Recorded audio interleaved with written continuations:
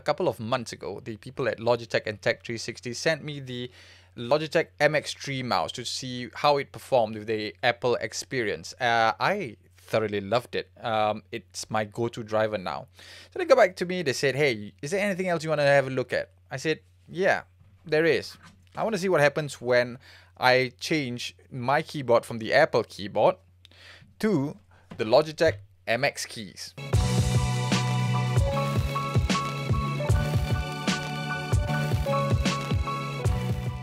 Before we begin, if you like videos like this, click the like button, subscribe to the channel so that you'll be informed whenever there's new content, and it'll help us know that we're doing something that is appreciated. Now, the Logitech MX Keys actually has a Mac configuration, including keys that actually make sense for a Apple user. Now, I appreciate this because I am an Apple user. I use Apple for my main driver for work, but I do have a gaming build, a Windows build just for gaming. Now, we'll get back into that later. But what's the difference between an Apple keyboard and a Logitech MX Keys keyboard? So we're going to go through this sectionally, if you will. And I'm going to go through the build first. Now, the build of the Logitech MX Keys is actually on par, if not more luxurious than the Apple keyboard. The Apple keyboard has an aluminium brushed chassis with white chiclet keys. I got the version that is wired because I wanted the ability for the extra number pad at the side, because I do a lot of calculations as well. Now, the Logitech MX Keys comes with that, right? But it changed it up a little bit more. It's a little bit heavier, but that's because it is a Bluetooth keyboard. I like Bluetooth a lot, but I couldn't find an Apple version with the number keypad with it, so I had to go with the wired version. But now that I've tried the Logitech MX Keys, I'm all in on Bluetooth, right? Because it saves me a lot of desk confusion. There is something about Logitech hitting the right notes when it comes to its peripherals for Apple, because it's matching what's expected on the Apple front of design with what they are producing. And they add additional features which is extremely useful. And I'll get to that in a minute. So with regards to the build of the keyboard, it's got a darker stain on the aluminium brushing that they're using. I'm thinking that they did this because they want to be more with the iMac Pro dark space gray kind of look. I don't mind it at all because I'm in it for the functionality, not for the color matching. There is a feel to it that is not wrong, and I appreciate that when Logitech puts in that kind of heft to it. I think I can, like, use it as a blunt tool to hit someone who annoys me, and it does actually feel hefty. I like it. It matches my expectations as an Apple user, and it definitely matches my expectations as somebody who uses the Logitech MX mouse. It's exactly the same kind of luxurious feel. It has exactly that allure to it that I am used to, right? Now let's talk about the keyboard experience. It is different. It is markedly different. The style of the clicking on the switch is, I feel that it travels more, but it has a softer touch on the downswing, and I like that actual experience. Logitech changed it up just a little bit, but it feels totally right. They did a concave feature on each key, and what that does is it feels like you are actually on the right space. When you're typing on a keyboard that doesn't have a kind of concave feature to it, it kind of feels kind of cold. So them actually doing that actually gives me a kind of tactile feedback on what is actually the keys that are for typing and the keys that are for functions. And that is something that it's something that I really appreciate in the thought that they put into it. It feels right. It feels different. It's not the same thing that I'm actually used to, and I'm okay with that. I really am. I also want to mention something about the function keys that they included in this keyboard. Now, at the top row, you will actually find the same function keys that you'll find in pretty much every other iMac keyboard or Apple keyboard. You'll see the brightness function, the layout, the grid, the play, pause, increase volume button. But on the Logitech keyboard, on the right hand side, they included some shortcut keys. Now those keys come in very useful for people like me. Now remember I said I did a lot of calculations, so they included, I don't know how they do it, but I think they talked to a lot of people. They talked to a lot of users, and I think what they came back with was there is no shortcut for calculator. If you don't put the app on the dock, or you're not putting some kind of a shortcut for your usage of the calculator, it's kind of hard to get to when you're using the Apple system. So what did they do? They put a button specifically to bring up the app. I really liked it because I use the calculator a lot.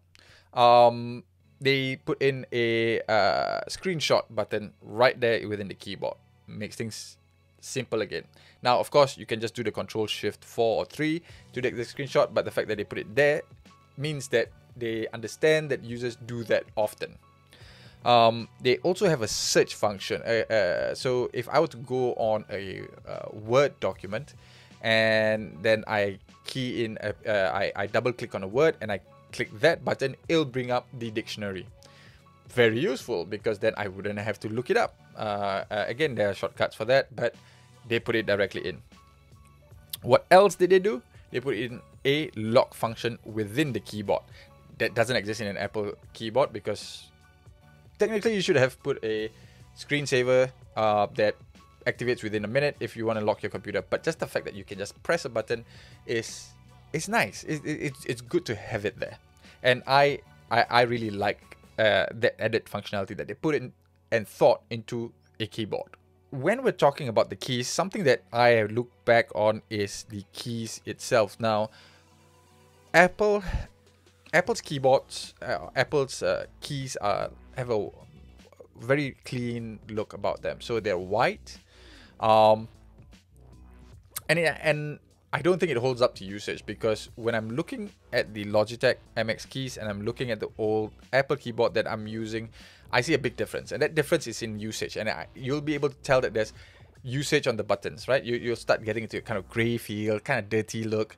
But because Logitech MX Keys uses black keys, you don't have that problem anymore. All right, it's actually a wonderful idea. I think I understand now why gaming keyboards are black all the time. I never knew. I thought it was just a cool thing, but no, it has to do with not seeing your stains on the keyboard, itself. And now I get it. Now I really get it, because I have been an Apple fanboy all the time. I have not been using any other peripherals. Now it makes sense to me. Backlighting. You won't find this on an Apple keyboard, even on your Bluetooth options, because they just don't exist. And as I've mentioned with the Logitech Combo Touch, it's something that I appreciate, because when you're working, sometimes you just want to be in the dark and you just want to be able to still see your keys. And I can do that. I mean, I'm not going to bring my iMac into my bedroom and start typing, but when I'm in my own room and I'm typing and it gets dark, the key light function comes on. And there are two function keys which actually affect how much light is being output through the keyboard itself. Usage is pretty cool. It kind of fades up when you are activating it and fades down when you're not. It's non-obtrusive, it's not too bright, but it's just enough for you to know where to place your fingers. And you see it a lot on a gaming computer, you see it a lot on gaming peripherals with a lot more functions than just fade up or fade down. But I'm not really into gaming so much as to want my keyboards to have all sorts of RGB, LED brouhaha. This suits my needs where it requires. It just need to see the keys, and that's all I need. Although this is a Logitech MX Keys for Mac, it does handle easy switching between Mac and gaming very easy. Now, I told you that we were going to go through this, and now we are. Now, it used to be that I had one keyboard for my Mac because that was wired, and I used to have one keyboard for my gaming rig, and that's because it's just two different wired keyboards, right? I had no choice of the matter. But when the Logitech MX Keys came in, I actually tried to key. I thought it wouldn't work because it's a Logitech MX Keys for Mac. So I actually tried to Bluetooth it to my gaming rig, and it worked perfectly fine. I was glad, because now I have two machines that I can control both with my MX Keys as well as my Logitech MX3. I have the perfect suite. I don't need anything else. And that's what makes life just a little bit more bearable, just a little bit easier. And that's the kind of thought that they went into it. Even though they made something specifically for the Mac, they made sure that it was cross compatible with the Windows. Damn good. Damn good for a peripheral company to have that kind of foresight, because I'm sure they thought about it. I'm sure they thought about it and says, hey, let's ensure that it works across all Bluetooth, regardless of whether it's Apple or Mac. Now, of course, we all know Bluetooth is ubiquitous. It doesn't matter which platform you're using, but they put thought into it. Even though it is for Mac, it works on a Windows perfectly fine. The only difference is in the function keys display, whether it's a command or option, or it doesn't really matter, but it works, and that's what I really like about it. In terms of charging, the Logitech MX Keys comes with a USB-C charging port.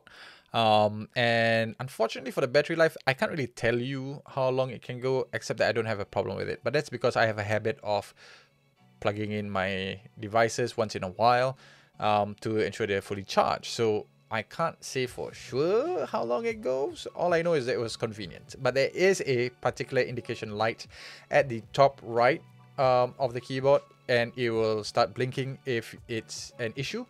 The other place where you can find out about the battery life of the keyboard is at the Logi Options application. And when you key it in, it will actually show you right at the bottom. It'll show you where your battery status is like. Yeah, so I don't really have a problem with the battery. I never had a problem with the battery. Yep. Buy this keyboard, buy the Logitech MX Keys if you're already thinking about using or are already using the MX3 mouse. Buy this keyboard if you want a little bit more function from a Bluetooth keyboard from Apple. Buy this keyboard if you want to be able to use your Apple computer and then switch out to a gaming rig. Buy this keyboard if you want backlighting in your room.